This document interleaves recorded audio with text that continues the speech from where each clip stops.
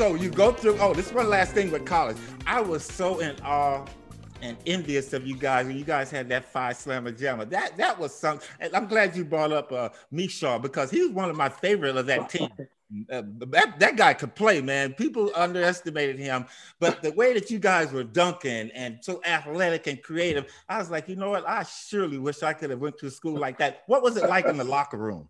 Coop, it was better than it was more fun than it looked. And you're absolutely right. Larry Mishaw was a beast. 6'9", 250, was a prototypical power forward. He was every bit as good as Karl Malone and could have had the same kind of NBA career. But back then, if you can remember, the minimum salary in the NBA in '83 was $75,000. And so he could go to Europe and make $600,000. So he played in Italy for about 15, 20 years. He was MVP for about 17 of them. And he could really play, dude. So you're absolutely right about that. But it was great because it was a good environment. It was an academic environment. We had to be accountable in the classroom. But you know, it was one of those deals where it's a fun team, but we came out of nowhere. Like no one knew who I was. Matter of fact, Coach Lewis, when he finally got me there, got hate mail for recruiting me. Who's this guy, Drexler? We don't know who he is. He's a bum. Come to find out a month later, I'm the first freshman to ever start for him in 30 years, right? So just people just don't know what they know, Coop. So it taught me a lot about just taking care of your business. But you asked me the question, what was it like to see Hakeem? Michael Young and I got there, and they had Rob Lewis and Larry Mishaw, but Hakeem came September the 30th. We enrolled September 1st. He came September 30th. A friend of Guy Lewis sent him to St. John's and University of Houston to see if they want to keep him for their basketball team.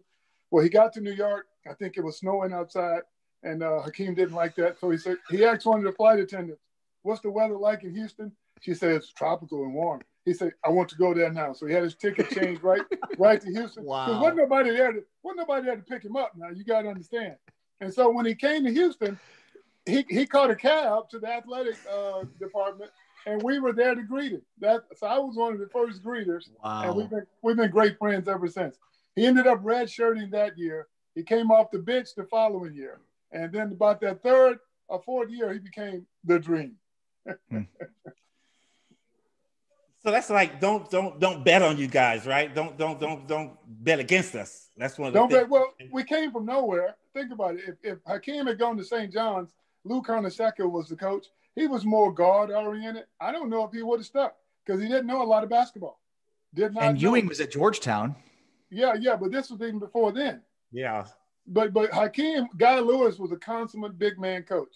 In his day, he was 6'3", and he considered himself the best post guy in the world. And he could teach anybody, no matter what size, how to play the post. So Hakeem came to the right guy. Trust me. And you're saying Clyde, he developed him like that over those 2 years to the point where he became the dream? Yeah, well, he had Guy Lewis working with him. He had teammates like me, Michael Young, Larry Mishaw, guys who loved him and worked with him every day, and a couple of other guys. And then he had a guy named Moses Malone, who's 3-time MVP of the league, as his mentor. Come on now. But Hakeem worked his butt off to become the dream. Trust me.